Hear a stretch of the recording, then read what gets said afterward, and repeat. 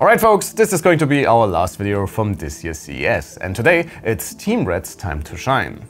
AMD announced and teased a plethora of new silicon here in Vegas across pretty much all product categories, be it desktops, GPUs or new mobile chips that actually do look very, very interesting. For today though, I will mostly focus on actual products I was able to get my hands on and that will run with AMD tech inside. So I will skip everything on the desktop side. But even then, we have a lot to talk about, and to be quite honest, it's been a while since AMD was able to offer such a robust mobile silicon lineup. Unfortunately, this does not mean everything makes sense regarding their naming scheme. But yeah, this problem is of course shared in the tech community. I'm looking at you, Dell. But be that as it may, let's hope they have been able to convince their partners that people actually want to buy laptops with AMD inside. And let's have a look what is on offer for 2025. Let's start right away with the high-end and the new Fire Range laptop CPUs, for which I'm actually genuinely excited. In our initial CES introduction video, I told you guys I'm working on a Zephyrus Duo 16 right here in Vegas, and this one comes with the predecessor, the 7945HX. And it's a great CPU for games and content creation alike.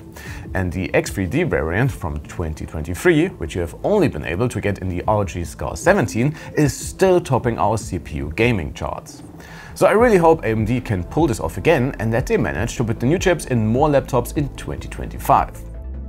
For now, they unveiled 3 CPUs, the 9955HX3D with 16 cores and 32 threads, the non-X3D variant, and the 9850HX with 12 cores. During CES, we already saw some models being announced with Fire Range, but the X3D combined with high-end GPU options I have so far only seen from MSI with their Raider A18. Lenovo also teased a Legion, but I think here we are talking about the non-X3D variants. And ASUS put the new silicon in last year's chassis and you will not be able to get them with a 5080 or 5090. Another highlight is of course the new Ryzen Max series, which is a unique and very interesting CPU, or rather a mobile GPU with a CPU slapped onto it. Codenamed Strix Halo, this one sits atop the regular Strix Point CPUs we already know from last year and combines 16 CPU cores with an RDNA 3.5 GPU with 40 compute units. According to early information and leaks, this will apparently mean something in the ballpark of 4060 or maybe even 4070 performance. So far we have only seen 2 laptops betting on the new silicon, the HP ZBook Ultra 14G1A and the new ROG FlowZ 13. And those will be very interesting since you can apparently spec them with a ton of RAM, which the GPU can use as video memory. And this could be great news, especially for content creators. We just have to wait and see how much power these absolute units of an APU will need in the end and what kind of battery life we will see.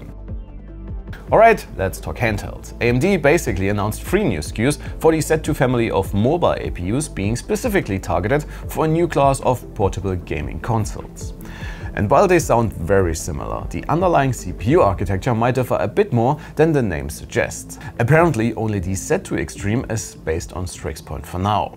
Nevertheless, manufacturers can still choose between lower performance but potentially longer battery life with the Z2 Go or favor higher FPS with the Z2 Extreme. For now, we have only been able to check out the new Lenovo offerings, and their Legion Go S will come either in Windows or SteamOS flavors, and the Legion Go 2, which we have only seen as a concept for now, will get the Z2 Extreme treatment. But please check out our Lenovo video for more information about these two. But yeah, that should already be it for today and AMD. Again, I hope we will see their products in more laptops this year, just to give consumers more options to choose from. But from what we have seen so far, this might exactly be the case, with MSI for example offering the same laptops with both Intel and AMD, or Razer betting on Strix Point exclusively. Please let us know what you think in the comments below and which CPU will most likely power your next notebook. This also marks the end of our CES coverage for now. Thanks a ton for sticking around, guys, it's been a pleasure. Please make sure to subscribe so you won't miss our reviews as soon as we get samples in the studio, and maybe like this video if you felt informed and entertained. Thanks a ton for watching, my name is Alex, you have been fantastic and I see you all in the next one. Take care.